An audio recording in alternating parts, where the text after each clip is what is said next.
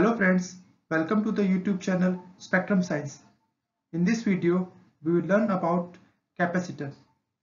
It is an important passive linear energy storing element. Capacitors have wide range of application. Like in power supply, it is used for power factor correction. It is used in signal coupling and decoupling. Capacitors are the main element of low pass and high pass filter. It is also used in motor starter and in tuned circuit.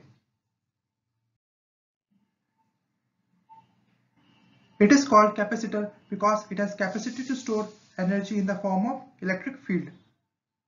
There are a variety of capacitors available in the market and each have specific range of application.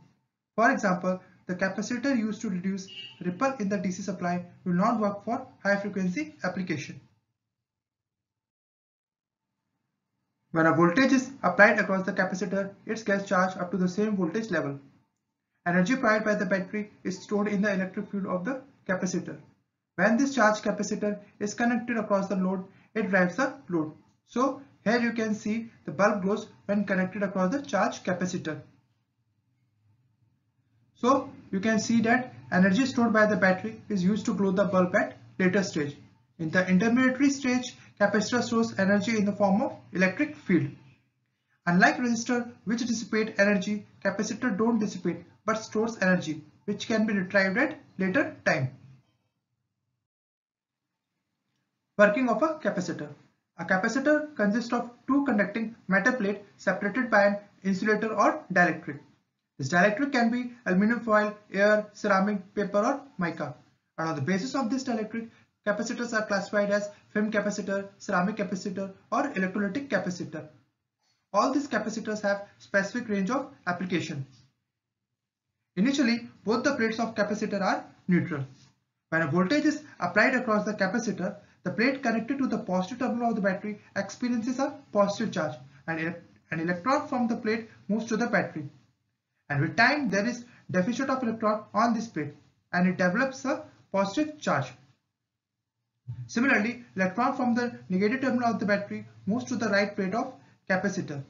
And with accumulation of electron on this plate, it develops a negative charge. Now let us see what happens inside a dielectric. So dielectric is a polar molecule, that is, it has dipole even in the absence of electric field. When this molecule experiences an electric field, the dipoles get aligned in the direction of electric field. And because of that, there is a net accumulation of positive charge at the bottom of dielectric and negative charge at the top of dielectric.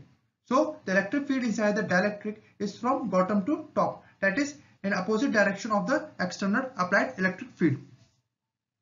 If the dielectric is a non-polar molecule, that is it does not have dipole in the absence of electric field, when such molecules experience the external electric field, then there is a displacement of net positive charge in the direction of electric field and negative charge in opposite direction of electric field. Because of this displacement of charges from the equilibrium position, there is a creation of dipole. All these dipoles get aligned in the direction of electric field. And here also there will be a net accumulation of positive charge at the bottom of dielectric and negative charge at the top of dielectric.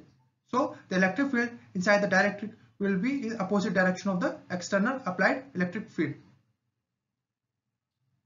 So we can say that the charge distribution inside the dielectric is such a way that the electric field inside the dielectric will be in opposite direction to the applied external electric field.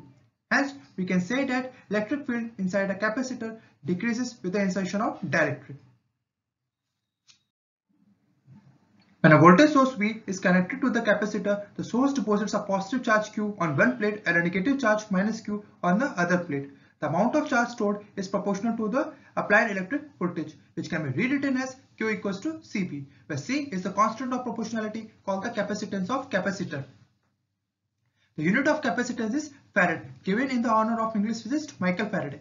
Generally, farad is very large unit of capacitance and we use microfarad, nanofarad or picofarad as the unit of capacitance. This equation Q equals to Cv can be rewritten as C equals to Q by V, that is charge stored per unit applied voltage. As we know that electric field inside a capacitor is equals to V by D, where V is the voltage applied across its plate and D is the separation distance between the plates. So we can rewrite capacitance of capacitor as C equals to Q by ED. as we have seen that with the insertion of a dielectric inside a capacitor, its electric field decreases. So its capacitance will increase. Hence, we can say that with the insertion of a dielectric inside a capacitor, its capacitance increases. Although the capacitance of capacitor is the ratio of charge per unit applied voltage, but its value does not depend on Q or V. It depends on the physical dimension of the capacitor. For example, for parallel plate capacitor, its capacitance is given by C equals to epsilon A by D, where A is the area of conducting plate, D is the spacing between the plate, and epsilon is the permittivity of dielectric, which is equals to epsilon naught into epsilon R, where epsilon naught is the permittivity of air and epsilon R is the relative permittivity of dielectric. So let us see how these parameters affects the capacitance of capacitor. When the area of conducting plate increases, then the capacitance of capacitor will increase. If the spacing between the plate increases, then the capacitance of capacitor will decrease. Similarly, if the permittivity of dielectric increases, then the capacitance of capacitor will increase. If you have any query or suggestion, please comment in the comment box. Don't forget to like and share this video and subscribe this channel.